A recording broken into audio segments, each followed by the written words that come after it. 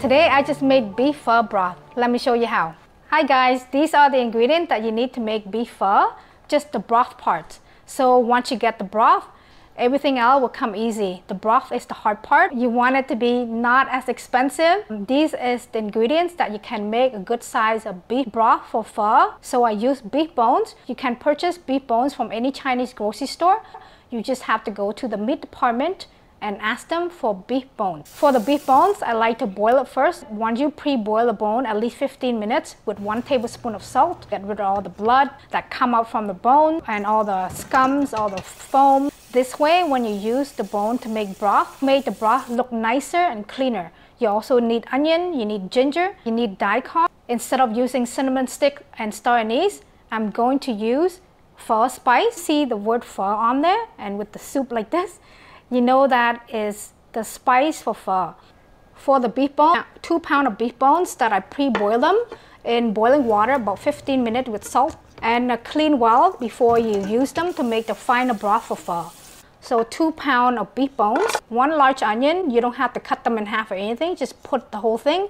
You don't have to roast them either, because the flavor when you use the pressure cooker will make the broth taste good automatically. But if you want to roast them, you can too, but I won't roast any of them. And here is a small piece, about 200 grams of daikon. If you don't want to use daikon, you can use carrot. For the ginger, it's about 100 grams. You can smash them, you can cut them in half. I'm going to put 1 bag of Pho Spice, and this is the package for it. And in here, there's 2 bags. I like to use this kind because this kind, they don't break on you. After you put all the ingredients in, with 2 pounds of beef bones, I can put 12 cups of water or 3 liters. My Ninja pressure cooker, this one can put 12 cups of water or 3 liters. But if your pressure cooker pot is smaller, make sure you put less water because it can spill. So this all it can hold, 12 cups of water or 3 liters. For the bones, 2 pounds, 200 grams of daikon, 1 large onion, and 1 Pho Spice. Half tablespoon of salt, 1 tablespoon of brown sugar, and 2 tablespoons of fish sauce. I also like to use chicken powder, half tablespoon.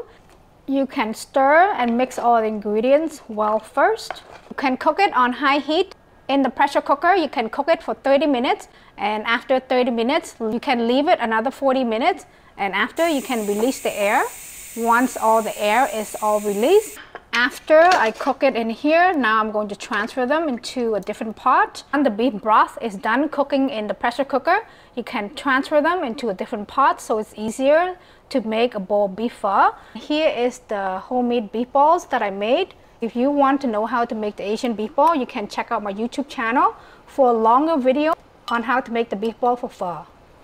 So now I'm going to bring it to boil. You can bring it to boil. When you see it boiling, you can lower to about heat 3. And after that, you can start to boil water. You can start to make a bowl of beef pho. I'm going to give it a taste.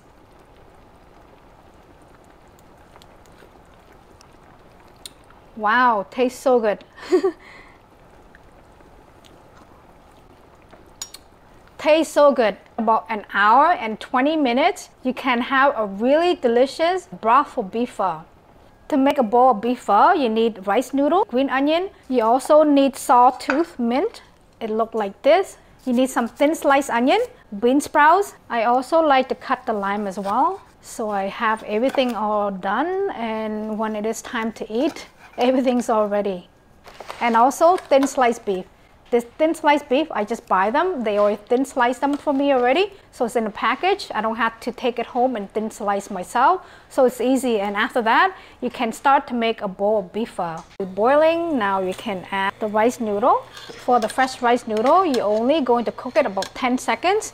Don't cook it too long, because cook it too long, it's going to make it soggy. And after, shake off all the water, because the water will make the broth less flavor. And after that, you can put in a bowl.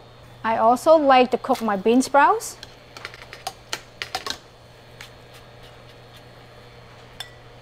After that, you can put your topping, thin sliced onion, green onion.